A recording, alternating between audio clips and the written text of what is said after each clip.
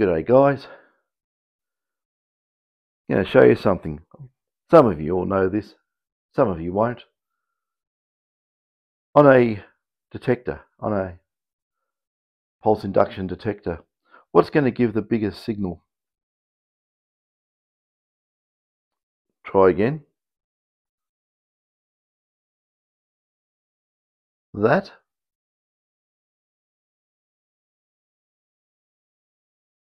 Or that?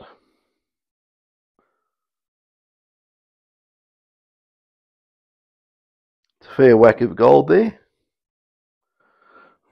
So what we're doing, comparing,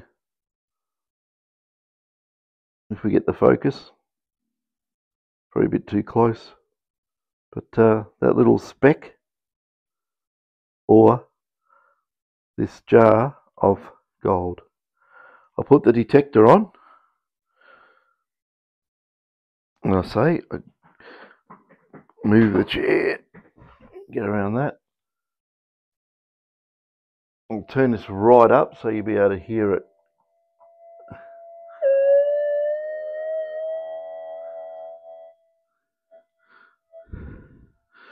I'm using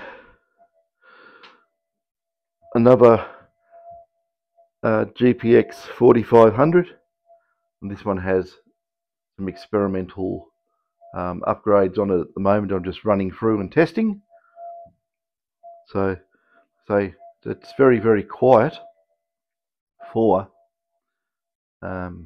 being inside the house at the moment. So we've got this tiny little target here on the end of that bit of plastic.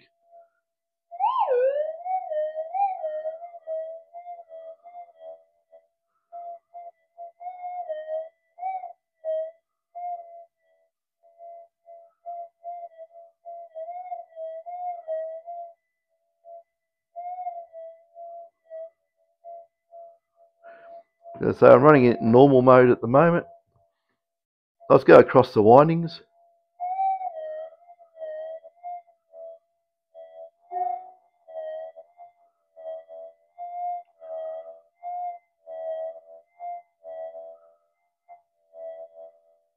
So we get it up about here. It's nearly to the top of that plastic part. It's about 5 millimeters or so under. We'll say a centimeter under. Okay, so the next target, you got this vial of gold. Oh, the detector hardly hears it.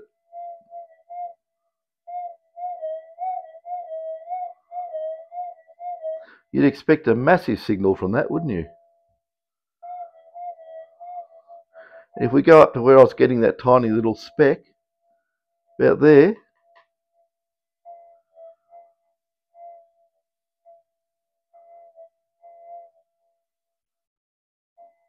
so out in the bush, wherever you are, some old timers dropped his plastic, not going to say plastic for an old timer, but some detectorists has dropped their plastic container full of fine gold, or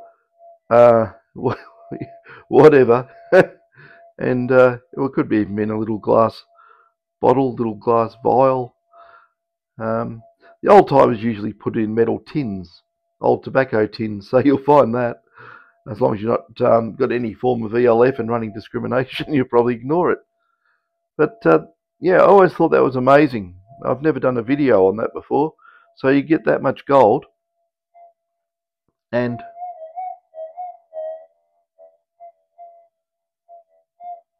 yeah, just walk over it. You wouldn't even know it's there, and you get something like that little bit of 0.2 by 3 millimeter piece of copper wire.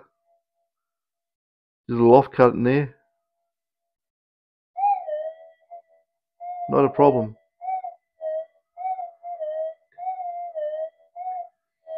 So at the end of the day, that little tiny speck, it gives a much clearer response than that loose gold. And there is a reason for it. The gold to gold particles they're not a hard contact, and you will have a little bit of resistance. And just the shape of it, because it's not one big solid lump, it acts like each one of those little targets in there are all being energized, but because they're all loosely coupled, any signal regenerated from this gold is as it tries to do a return signal after it's been energized, it burns off the energy on every other particle in there. They're all touching each other, and as you try and get the magnetic domains to wrap around and drop off and decay and let off a magnetic field, it just doesn't do it. It can't do it. It's not got that oomph to get anything meaningful to the detector. Now, if you got that, I'm going to try an experiment here. I've never done this. I don't even know if it'll work. But what I'll do, I'm going to make sure that doesn't. I'm going to compress it.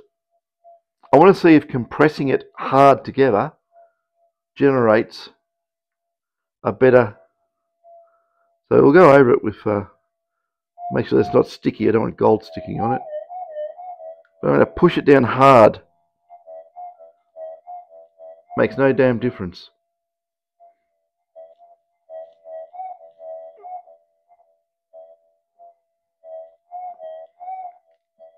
Okay, even under compression, it makes no difference. It just shows you that that gold like that, no matter how much there was of it within reason, I mean, it's going to give a signal, but it's not giving it much of a signal. You know, if that was here, you're not going to hear it at all. It's just interesting. You could probably have sacks and sacks of this stuff, and the pulse induction detector is not going to detect it. Which wonder how much gold's been walked over when you think of it like that. But as soon as it's you get gold and it's all put together as one big lump, like I'll just get a ring like so. I mean, I'm miles away from not miles, but I'm fair distance from the coil. But yeah, it's funny how we say that, miles away. It's not really. But just a ring like that, here, you can pick it up. And if we do an experiment like we did with that vial of loose gold,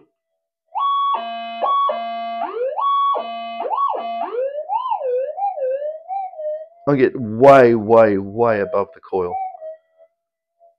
So the other thing too, a target like a ring, as such, is going to give a far better response than even a nugget of the same size in a lot of cases. If the nugget is very, very jaggedy, sharp edges, it's going to have a very, very greatly reduced amount of signal to the detector. But something that is like a ring, it's very smooth, and even being that round joined up shape is going to give one hell of a signal. It's just the way the energy transfers to this, and it's nearly optimum for regenerating that energy back out. It's going to give a huge signal.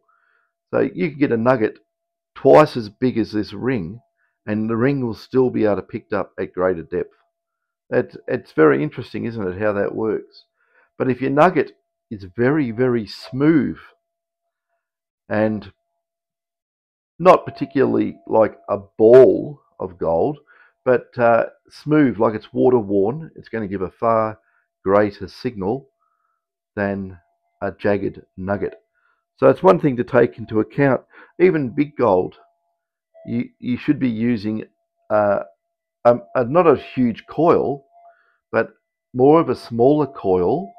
Yeah, that's how sensitive that is. you should be using more of a smaller coil to get down on hard to detect, spurry, sharp edged gold.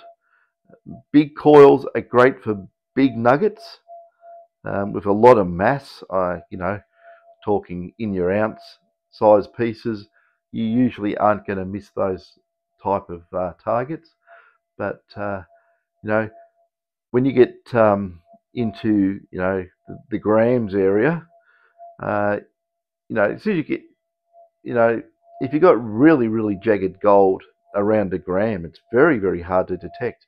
Even with a coil this size, which is an 11 inch, it's very difficult to detect when it's getting a bit of distance away from the coil. So it's just something to keep in mind, that you really want to know what is in the area, what sort of gold as an average in an area that you're detecting.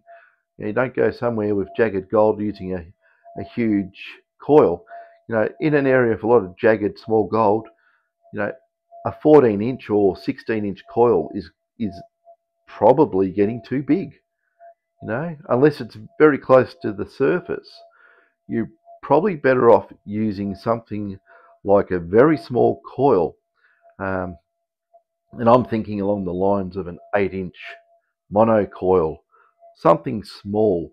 6 inches, yeah, you can do it. It's very hard to wind up for a pulse induction detector and keep it efficient.